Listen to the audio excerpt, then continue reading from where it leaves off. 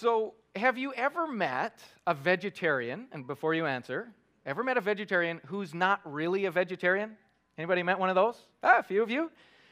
This is a vegetarian who says something like this: I'm a vegetarian, but I really like bacon, right? Or, but today, and so on, and what they're saying is, I have a conscience about these things. I don't like eating meat, well, except for, the occasional steak or whatever it is, right? And of course, that's kind of fun, but real vegetarians, they don't like this very much, and they don't appreciate that some people would call themselves such a thing without it being real and true. And so actually, real vegetarians have kind of said, hey, you need a new name for yourself if you're not going to be full on the real thing, if you're just going to be a pseudo-vegetarian. And in fact, over time, a new name has developed. This is a real thing. The people who are vegetarians but not really vegetarians, they are called flexitarians. For real, flexitarians. And there's something about our human nature that we like to be a part of things. We like to say, wow, that's cool, I'll do that. Or we give lip service to things. We join a cause, join a club, put a sticker on ourselves and say, I'm one of those. And we like doing that until it costs us something, right? Until there's some area thing we have to give up or something we have to do different that we weren't planning on doing. And at that point, we have a challenge because we don't really like to admit to ourselves or to others that we weren't willing to pay the price. And so we play these games. We do these compromises. We try to get the benefits without paying the price. We have a kind of selective commitment. Well, the same thing happens, for sure, maybe in even greater ways, when it comes to our faith, when it comes to Christianity. It's very common to have what we might call a customized Christianity, right? Sort of, I will follow Jesus, but I'd like to pick and choose how. I'll follow Jesus, but hey, Jesus, don't ask me to let go of some of that bitterness I'm carrying around. I'll follow you, Jesus, but don't touch my money. I'll follow you, Jesus, but don't make me love that person, right? Don't make me treat that person that way. I'll follow you, Jesus, but let me date whoever I want. Or don't tell me how to behave in my sex life or in the way I speak or what I can and cannot watch on TV. I want Jesus. I just don't want him to disrupt my life, right? I don't want him to be invasive. I want to live my own life, my own status quo. Kyle Idleman says it this way. He says, most of us don't mind Jesus making some minor changes in our lives, but Jesus wants to turn our lives upside down. Upside down. We don't mind him doing a little touch-up work, but Jesus wants a complete renovation. And man, that's hard when we're embracing a flexitarian kind of Christianity. Christianity that says, I'll take Jesus, but not anything that makes me uncomfortable. And so we're in a series, we're calling it I Love My Church. We're talking about the beauty and the wonder of God's church when the church is working right and when a group of people love what God has called them to and what God has called them to be a part of. And we've been sharing with our congregation some of the core values around here, who we're called to be. We've talked about being a team. We do church as a team. We've talked about our value called Simply Jesus, that we're a Christ-centered community. We've talked about no perfect people, that we're a grace-filled place where none of us are perfect, and the value of humility and so on. And now, today, we're going to talk about the value we call all in. All in. And being all in is a big value around here. It's a big value because one of the greatest enemies of God's church and one of the greatest enemies of real Christianity is mediocrity. Mediocrity, a kind of faking it, a kind of pseudo-Christianity where we're sort of in, but we're not really in. And church, there is a shallow, decaffeinated, watered-down version of Christianity that is very popular. And it affects all of us at one level or another. But the challenge is that while it's safe, it ends up being kind of boring to be a part of. While it's comfortable, it ends up leaving us stagnant. While we believe in eternal life, we never really live fully alive when we're in that. And in the book of Revelation, the first few chapters, there's this part where Jesus writes letters to the churches. We call them the 7 letters to the churches. It's a fascinating part of Scripture. In fact, it's really good for the church to read because here we are, the church, and Jesus has written us letters. We did a series on it a number of years ago. We called it We've Got Mail. We got mail, church. One of the churches that Jesus writes to is Laodicea. And this is what he says in his warning or his conviction to Laodicea. He says this. He says, I know the things you do, that you are neither hot nor cold. I wish you were one or the other. Wish you just go one way or the other. But since you are like lukewarm water, neither hot nor cold, I will spit you out of my mouth. Wow, those are strong words. God says halfway, half-heartedness, that is distasteful to God. And he relates it. One translation says, I'll spew you out of my mouth. That actually means to throw up. That's pretty strong language. And you ever put something in your mouth that you instantly wanted to let go of and quickly, right? This is what God says this makes him feel like. Sometimes I've renamed this just for our sake to maybe remember it a little more. I call this puke-warm Christianity. Yeah, how's that for a word picture for you? Oh, you're welcome. You're welcome. Jesus actually goes on in this passage to say, listen up, Laodicean church. You think you've got it all together. You're comfortable. You look right on the outside, but inside there's an emptiness. Underneath all of that, if we could get past the pretense, it's not real. And I love that Jesus uses the word lukewarm, because lukewarm isn't something you have to make any effort to get, right? Lukewarm is something that happens all by itself. You just leave something and it'll inevitably become just influenced by what's around it. It becomes lukewarm. There's an inevitable pull towards mediocrity. And there's various reasons for that. And again, all of us will battle this. All of us will struggle with this. It's inevitable in all of our lives. And part of the reason is just the price that we pay to follow Jesus.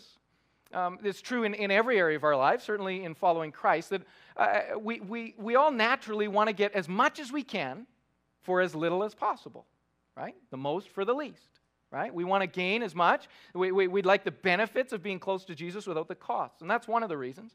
Another reason is just that we live in a world that is cold towards God. That's the world we live in. And inevitably, as we're around that world and as that world influences us, if you splash cold water into hot water, what happens? Eventually, it cools it off. And certainly when we compromise here and compromise there and compromise there, we can start to think, well, it's not that bad. And pretty soon it cools off what was meant to be all in, right? What was meant to be hot. And that's part of the reason. And there's another reason, it's one that's convicting to me, and it's what I call familiarity.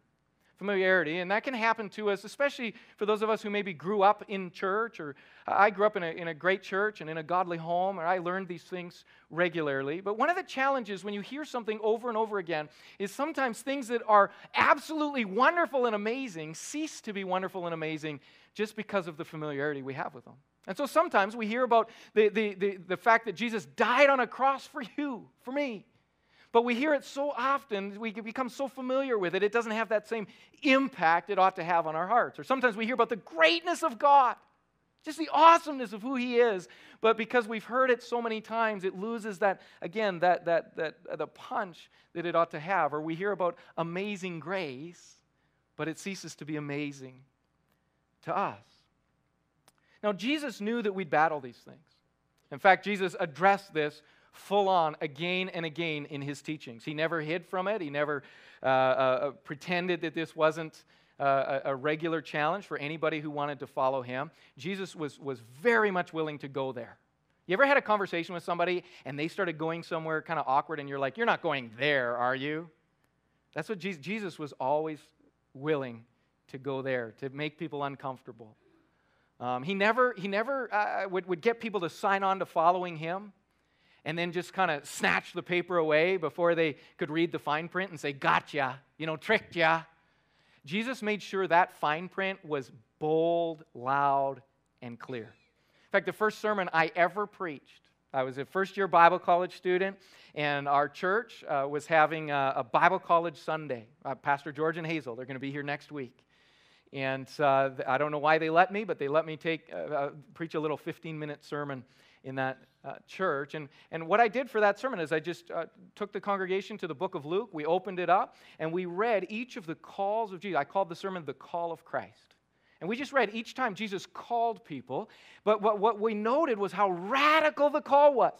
He didn't leave the commitment side. He didn't leave the cost side out and just say, oh, just follow me. It'll all be fun and games. It'll all be easy. He put it in bold, bold ink. And part of the reason I shared that as the first sermon I ever preached was because for me, a passage in Luke chapter 9 became kind of like a theme verse for my life in the summer of 1990. And through that whole summer, this verse rocked my world. It rocked my world. And I just want to show it to you here today. If you have a Bible, you could turn there, Luke chapter 9. We'll put it up on the screen, but sometimes it's good to see it in your Bible too, or on your own device, your own phone and such. And here's what it says. Luke chapter 9. Here we go. Verse 23. Then Jesus said to the crowd, "If any of you wants to be my follower, you must turn from your selfish ways, take up your cross daily, and follow me." Now, we should just pause there for a second, because when we hear this today, I don't know if we hear how radical it was to the people Jesus was speaking to. You see, Jesus hadn't died on the cross yet. At this point in history, the cross was not a symbol of Christianity. It's not what we think of it as, something you'd put on a building or put around a necklace or put in a pretty spot somewhere. At this time in history, the cross was a means of brutal, bloody torture and then death. That's what it was. Torturous death. And so Jesus says here, he says, hey, everybody, if you want to follow me, give up your selfish ways, die a torturous death every single day, and follow me. You imagine how radical that would ring in people's ears? A shameful, torturous death every day. Every day. Of course, he goes on to say, if you hang on to your life, this is verse 24, you will lose it. But if you give up your life for my sake, you will save it. This happens every time Jesus makes a radical call like this. He goes, yes, it's radical. Yes, the price is high. But then he always reminds them, and the benefit is well worth it. It's going to cost you everything. But the benefits are going to be multiplied back to you. You're going to be so glad you did. Verse 26, if anyone is ashamed of me and my message, the Son of Man will be ashamed of that person when he returns in his glory and the glory of the Father and his holy angels. Okay, Jesus. You said it clear. Help us get it, right? One person said it this way. He said, some of us struggle with this, living sort of comfortable Christianity. And he says, maybe better than the cross for some of us, instead of the cross being the symbol of our faith, we might be better with what he calls a snuggie theology. Snuggie theology. You guys know what a snuggie is? A snuggie, they advertise them on TV. It's a blanket with holes in it for your arms. And they're just, you just have your snuggie. Just keeps you warm, right? And for some of us, sometimes, that better represents our faith than the cross. So how do you recognize that when it's creeping into your own life? How do you recognize it when we try to choose Christianity without the cross, or comfort over character, convenience over the real thing? Well, a few things that I think will help you see it in your own life. The first is that you'll find it immensely boring. It's boring. Christianity was meant to be the greatest adventure you could know in your life. It's a high-stake deal. It's supposed to get your heart racing following Jesus. In fact, if you ever watch a movie, an adventure movie, you'll notice this about every adventure movie. There's always high stakes. High stakes. There's risks involved. There's tension. There's a cost. That's what makes it an adventure. That's what creates the tension in it. And the same is true with the Christian faith. In fact, if people come to me and say, I'm following Jesus, but it's just so boring for me, one of the questions I ask them is, are you sure you've tried the real thing? Are you sure you've been engaged in the real thing? The second thing that we can notice when this starts creeping into our lives is that it just starts to feel inauthentic. We can turn it on and turn it off when we feel like it, when it's convenient for us. And the last thing, the sad thing is that really this version of Christianity is such a Christianity light. It's a watered down version that really has no power to it. You see, the Christian faith was meant to be something that was life-changing, that was filled daily with God at work in our daily lives. But what happens is if we embrace a kind of lukewarm, a kind of convenience Christianity, what happens is it loses that powerful edge. It just becomes a form. What Paul warned Timothy about, he says, sometimes we can embrace a form of godliness, but deny its power. Deny its power. And it doesn't really change us. It doesn't really have the power to set us free from sin or impact other people's lives through us. So we know this. We know that our hearts will never really be alive when we're in that kind of place. And we all find ourselves going there at times. But here's something else that I want you to notice and feel if you find your faith going in that direction. If you'll listen on the inside, you will sense the Holy Spirit trying to stir something in you. You'll feel the Spirit of God just going, this is not what it was meant to be like. There's more than this. In fact, sometimes we sing it that way as a line in a song. There's got to be more than this. There's more than this. I feel dissatisfied with the status quo, with a safe, powerless, decaffeinated Christianity. I know there's more.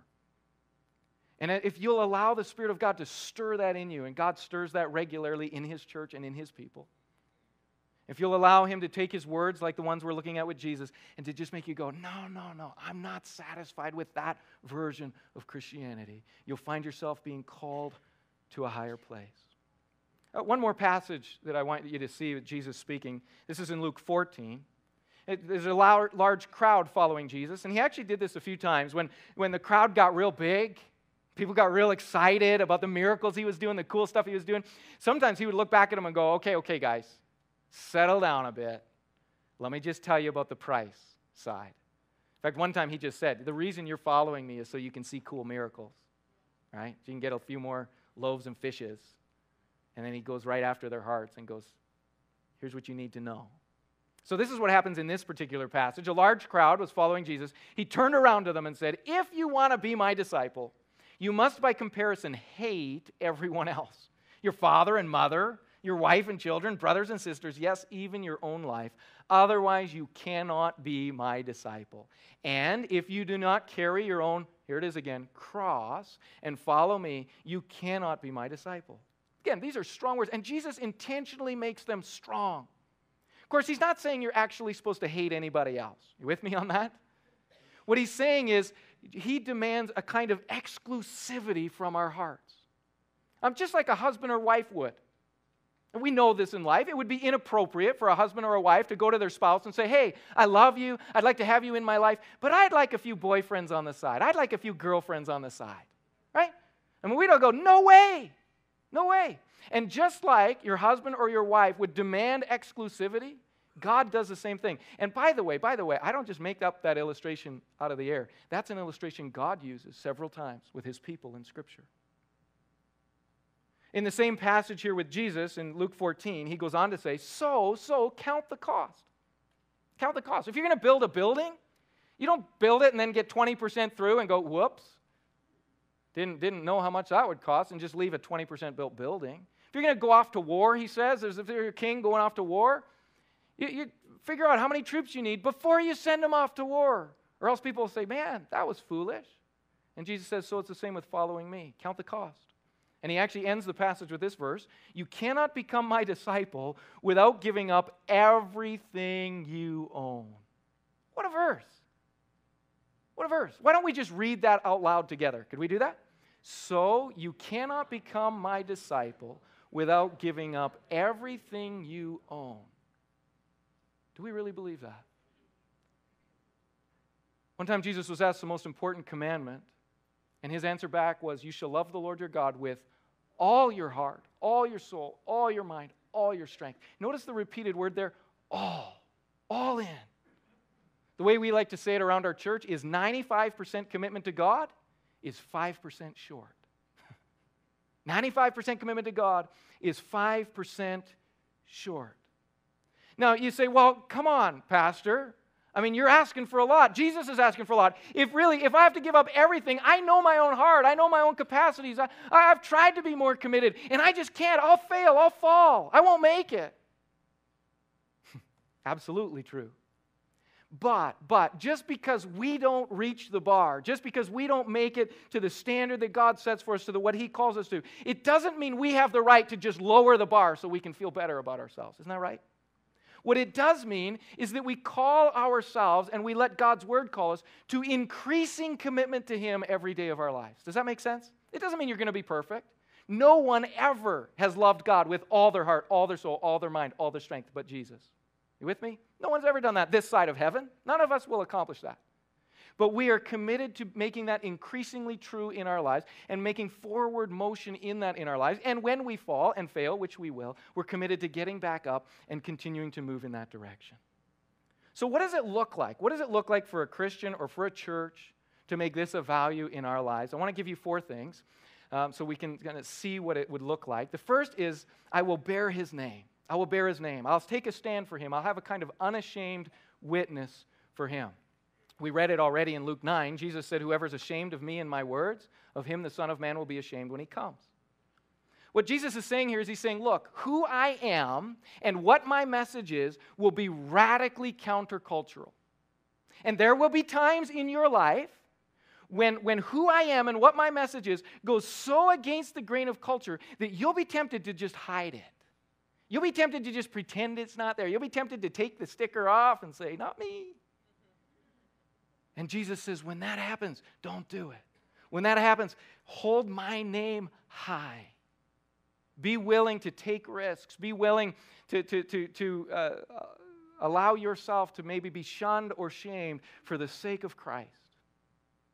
And that means for us as a church, we take the risks to invite our friends, to pray for them, to share Jesus with them. It means that no matter how unpopular it is in this world to be followers of Jesus, we won't bow to the pressure. We will be proud of our Savior. You know what else it means for our church? It means that where Jesus' words are controversial in our world, where Jesus' words go against the grain of culture, we have a commitment that we will not water down God's word just to make our culture feel better. Somebody want to say amen right there? Yeah, that's a commitment we have. We won't do it. We won't water it down no matter how tough it gets, no matter how scary it is, no matter how much our culture doesn't like it. God's word is God's word. And we'll hold it to what it says and we'll proclaim it for what it says. Now, I need to make a caveat on the other side of this because some Christians have used principles like this to be kind of rude and belligerent to the world. And sometimes, in the name of Jesus, Christians have taken passages of Scripture that are against the values of this world and kind of shouted them at the world and then says, who cares what you think? Right? How many of you know we care what they think? That is so against the Spirit of Christ to shout things at the world and then turn our backs on them and say, we don't care what you think, or we're just telling you the truth, like it or leave it. That's not the Spirit of Jesus. That's not the heart of God. The heart of God is that we would do everything possible to win this world for Christ. That's why the church is meant to be a winsome place. Jesus the Scriptures one time where it's calling us to be a witness. It says, be ready to give an answer to people who ask you about your faith. But then it says this, do this with gentleness and respect. Do this with gentleness and respect. When we proclaim the Word of God, is it offensive to the world? Absolutely. There's lots of things in the gospel that are offensive to the world. But we do our utmost to share those offensive things in a gentle way, in a respectful way, in a winsome way. And we will never, ever, ever offend people unnecessarily or purposefully. Does that make sense? That's our heart. Our heart is to win people, not offend them. So we should never make it hard or try to put up barriers. We'll let the gospel stand for what it is, and where it's offensive, we'll let it say what it says. But we're not going to purposely, try to bash people over the head with it. Fair? Are we good on that? Okay, so that's the first thing that all in looks like. I bear his name with unashamed witness. The second thing that all in looks like is I obey his word. There's an uncompromising obedience. Jesus talked about this over and over again. John 14, he just says, if you love me, obey my commandments. Another time, he looks at a group of people and he says, why are you calling me Lord if you're not doing what I say? There's a contradiction there. In fact, one time people come to him and they say this. They say, Lord, I'd like to follow you, but let me first go do this and this and this. Do you hear the contradiction in that statement? Lord, me first. Right? Lord, me first. And Jesus just looks at him and says, that's not going to work, guys. Don't do the Lord and then do the me first. Instead, if Jesus says something, our job is to say, yes, sir. Yes, sir. Whatever your word says, I'll obey it. And sometimes it'll go against the grain. Sometimes it'll teach me new behaviors and areas of my life. But if God's word says that I should speak a certain way, then I say, yes, sir. If God's word says my sexuality should be in a certain way and within certain boundaries, I say, yes, sir. If God says my finances or my relationships or my heart or my forgiveness or my time or my focus or whatever area of my life it is, when He says it, I see it. My job is to say, yes, sir, not to say, ooh, I'll compromise here or there in it. And the challenge for all of us is that we all have areas of our lives, areas of our hearts, where we have a kind of sign set up for Jesus that says, keep out, right? Restricted area, right? And the challenge of Scripture, the challenge of the Lordship of Christ is to hand Jesus an all-access pass and to just say, God, every area of my life is yours. So that leads us to the third one, and that is I will serve Him sacrificially. Following Jesus means unselfish service, just like He offered to us on the cross. 2 Corinthians 5:15. And this is really the essence of this whole message today. He died for everyone so that those who receive His new life will no longer live for themselves. Instead, they will live for Christ. He laid down His life for us, and He invites us to lay down our lives for Him and for others. And that's what following Jesus actually looks like. And I'll tell you, that's a tough thing. It means sacrifice. But there's something engaging and exhilarating about that. The way we've said it before is if you haven't found something worth dying for, you haven't found something worth living for. You were made for the intensity of living for something bigger than yourself. And Christianity is meant to be that, a consuming passion, an all-out pursuit, a radical adventure. And while I'm meddling, and I am meddling, okay, let me just mention money here one more time. Because I think there is in Scripture a real emphasis on this. That if our hearts are really converted to God, it will show up in our finances. It will. Jesus was abundantly clear on that there's a direct line between our heart and our wallet. And it's a question worth just wrestling with. One preacher said it this way. He says, sometimes when people get baptized, they're holding their wallet out, and just going under, but keeping their wallet out of the water. Church, you can see it in your finances, where your heart is.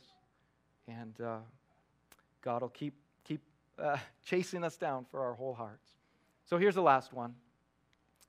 I will bear His name, that's unashamed witness. I will obey His word, that's uncompromising obedience. I will serve Him sacrificially, that's unselfish service, laying down my life. And then finally, I will seek Him wholeheartedly, that's unrestrained pursuit. It's a pursuit of Jesus. It's a pursuit of getting to know God more, follow Him more wholeheartedly with our whole lives. A.W. Tozer said, it's not that we don't want Jesus, it's just that we want other things more. And then he said this, you have as much of God as you actually want. Are you actually pursuing Him? In Jeremiah 29:13, God said, if you'll seek me with all your heart, or if you'll look for me wholeheartedly, then you'll find me. It's there that you'll find Him. And, God made us with the ability to kind of get passionate about things, obsessed with things, if you will. We can get really into stuff, and that's okay. It's good to get into things and get excited about various things. And we do that with some of us it's sports, right? Some of us it's a hobby. Sometimes it's Netflix, right? It's pretty hard to not watch the next episode of whatever. Sometimes it's a video game, whatever it is. We have this capacity. Sometimes it's a thing at work, right? Something that we're moving towards. That's good. But God made you with this capacity to become obsessed because He meant Himself to be that one magnificent obsession of our lives. And part of being all in is saying, God, I just like my life to be all about pursuing You more. And again, that's not always true of us every single day or every single moment of every day, but we say, let that be increasingly true of me. Again, when you look at these four things, none of us could say we do all these things perfectly, but we could say, God, make that increasingly true of me. Make that increasingly true of me. And that's my prayer, that God would make those things increasingly true of us as individuals and increasingly true of our church as a whole. I was reflecting on this, and I was just thinking, man, I only have one life to live. You only have one life to live, one shot at this deal. The way one preacher said it, you have one brief stay on this ball of dirt we call planet Earth, right? You get one shot. And the question is, what will we do with the one and only life God has given us? And that's a question for our church too. We get one shot as a church at this point in history. And the question is, what will we be? Will we just kind of go, yeah, well, that season was kind of a mediocre season? Or will we be the hell-battering, earth-shaking, life-changing place that God meant His church to be? I think part of the reason the church in the book of Acts was so world-changing was because they got this value. They got it. And when people ask me, as a pastor, what makes your church so exciting to be a part of? Why did we baptize over 100 people in the last couple years? Why is God moving there? Lives getting changed there? Miracles taking place there? I have several answers, but one of those answers is the people of the church actually believe this stuff. They're actually in. They pray and live and sacrifice and obey like it's actually real. There's a kind of sincerity around this place that I think God responds to, and I think the world is longing for. D.L. Moody said, give me 10 men wholly committed to God, and I will change the world. Change the world. There's a story back in the 1800s of a preacher who was an open-air preacher. Had big crowds coming to see him, but in town there was a famous atheist. And this famous atheist would go every week to hear the preacher preach. One time somebody came to him and said, man, everybody knows you don't believe this stuff. Why do you come hear him preach every week? And the atheist looked back at the guy and he says, no, you're right, I don't believe it. But that guy sure believes it. And that's why I come. When we're sincere in our faith, it impacts the people around us. And so what I'm convinced is that full and radical devotion to Christ is not for a few radical people who lack brains or lack something worthwhile to live for. It's for those who are honest enough and courageous enough to really follow Jesus. One time Jesus was on one of these rants about commitment, and Peter's a bit of a loud mouth, and he just babbles back, Jesus, we've left everything to follow you. And whenever I read that, I'm ready for Jesus to kind of rebuke Peter, ready for Jesus to kind of still him and just, because Peter often said things that weren't right in the moment, But it's interesting how Jesus responds to Peter saying, we've left everything to follow you. Jesus looks back at Peter and says, Peter, you're right. And I want you to know something. Anyone who's left this thing, he makes this big list, will receive 100-fold return in this life and in the life to come. He goes, Peter, you need to know this.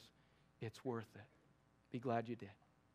So that's the end of my sermon, but I was praying, and I felt convicted to share one more thing with you. And since it's a sermon on commitment, I thought, I could keep them a little longer, right?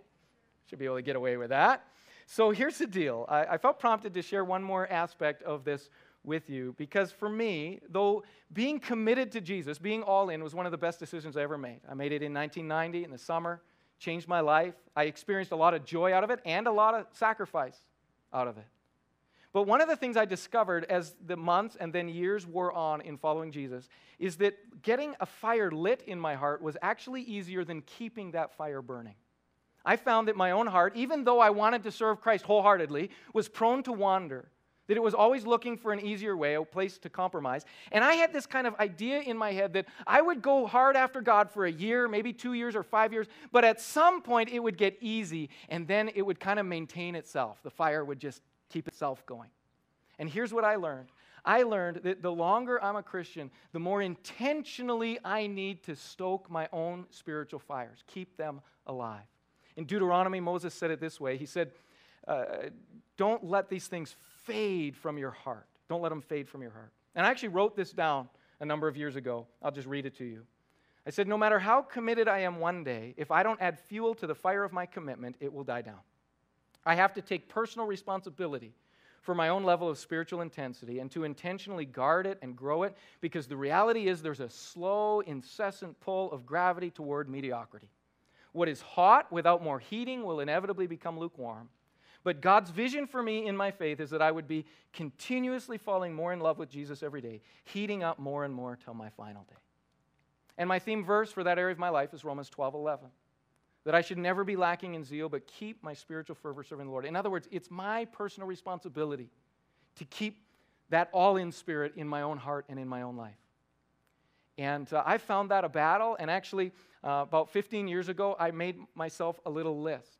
It was a list that I actually used in one of the ministries of our church to try to help our church give their best in that area of ministry. And I put that little list on a business card. This is over 15 years old now, and it's still in my wallet today. I still Hang on to that. And a few years ago in our church here, I preached a whole series called All In. It was an 8-part series. And part of that series was to share these 5 things with you, and we actually gave you a handout for that. And the prompting I had while I was preparing this message was to give you that handout again. And our ushers are actually just going to, you guys can hand that out right now. And this is what the handout has on it. It just has these 5 areas. And the reason I want to give them to you before you leave today is I just want to offer you some fuel. This has been fuel for me to help me keep my heart aflame. Fair enough? And so these are the things that I've come back to again and again to help me remember giving my all for God is not crazy. It's the most sane and reasonable thing I can do. So here are the reasons why I think that's true. Firstly, my God deserves it. Anything less than my all misrepresents the God I serve. He's a great God, and He deserves a great commitment from me. In fact, anything less than my all is blasphemy against His name, against who He is. The second reason is that our enemy detests it. Anything less than my all misrepresents the situation we're in. I'm in an all-out battle. You're in an all-out battle. You don't wander onto the battlefield, just going, meh, we'll see what happens. You get shot up that way. Being in an all-out battle means that we ought to give our all. The third one is our reward defends it. Anything less than my all misses out on what God has to offer. And I just remind myself, there's rewards for living full on for Jesus. Our mission demands it is the fourth one. Anything less than my all misuses what God has given me. The mission we have is the highest stakes mission in the world. It certainly deserves commitment from us. And then the last one, which is the most motivating for me, our Savior died for it. Anything less than my all misunderstands the price that has been paid. See, God has never given anything less than His very best for you and me.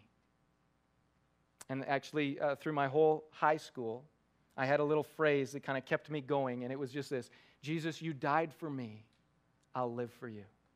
You died for me, I'll live for you. Now, again, we're not going to do all of this perfectly.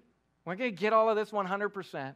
But here's the deal. I'm hoping that you can take a list like this, maybe put it in your Bible or put it by your bed or put it up on a wall somewhere you'll see it, and just use that to help you come back to a more fervent faith, to help you stoke your own spiritual fire, to help you live more fully for Christ.